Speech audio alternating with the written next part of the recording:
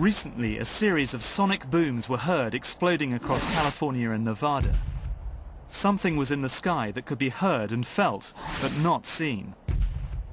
Some informed observers, and I'm one of them, believe it was an aircraft traveling at several thousand miles per hour, a secret project known as Aurora.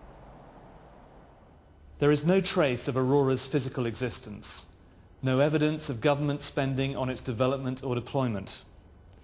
But there are tantalizing images that point to its existence. Pictures, for example, like this one.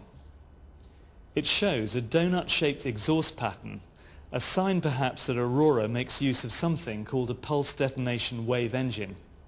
And it delivers a hell of a punch, easily enough power to drive an aircraft to 6 times the speed of sound. But perhaps the most intriguing are these images.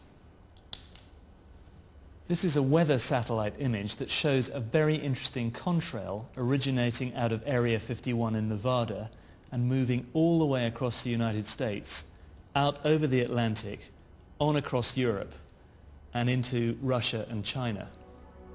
Whatever it is, it's moving in excess of 8,000 miles an hour. If it is the contrail of a high-altitude hypersonic aircraft, in my book it's the best evidence yet that Aurora is real.